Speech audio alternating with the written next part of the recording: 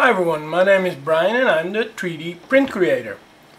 On YouTube, a user called the JAT.MN has started a topic about how reliable Simplify3D is.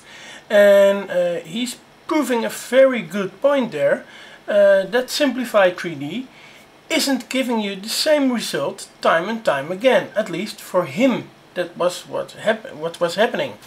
And he also discussed this in the community, which was a big Facebook group with a lot of people who are also owning Simplify3D, which is a paid software package, so you have to pay a lot of money for it.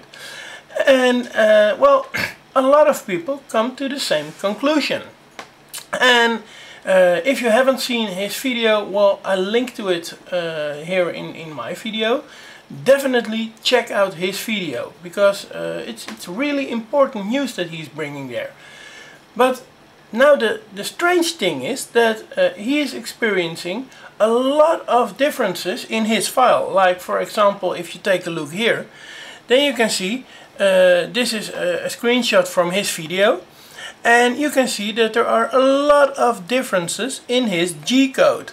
And again, to understand what I'm proving here, you have to see his video first before you continue watching my video.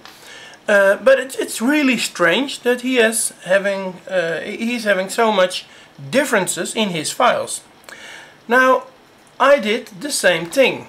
I also started my Simplify3D. And to be honest, I have to take a look here. Boom. Here we are in my file. So this is my Simplify3D G-code. And well, here you can see there is a difference, because there is a difference in timestamps. This file is created at 3 minutes past 10, 45 seconds. This is created 4 minutes past 10, 37 seconds. Also, the difference is that I've been closing Simplify3D and I've restarted it again. But then, after I did that, well, here you can see all the settings are the same, and then the G-code starts. And to be honest, not much of a difference here. Not much of a difference at all. And I can continue this, and I can walk you guys through it here side by side. And you see my G-code is the same everywhere. Except for, and this is a funny thing, except for the complete bottom of my G-code. Only at the end of my G-code there are variations, and they're the same as what he experiences. There are some lines in the first time I've sliced it, which aren't there in the second time I sliced it. And also there are differences. No big differences, but hey, they are different. So only in the very ending of my G-code there is something going on there that is a bit fishy, and well, I don't know what the thing is. But the fact is that my G-code is way better than his G-code. And I also don't understand that.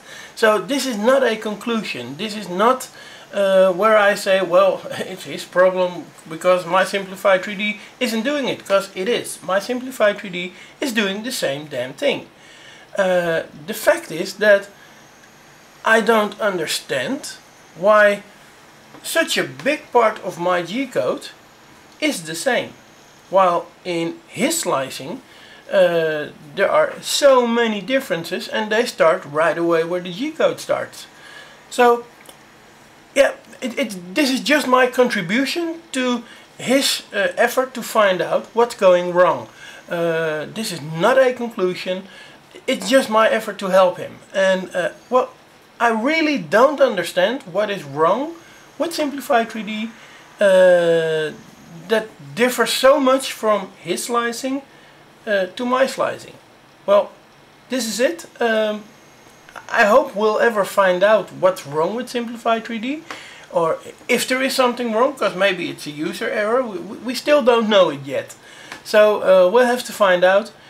Please also check Dustin the JAT.MN, his video. I'll link to it, and well, you have to see it for yourself. Thanks for watching. Bye bye.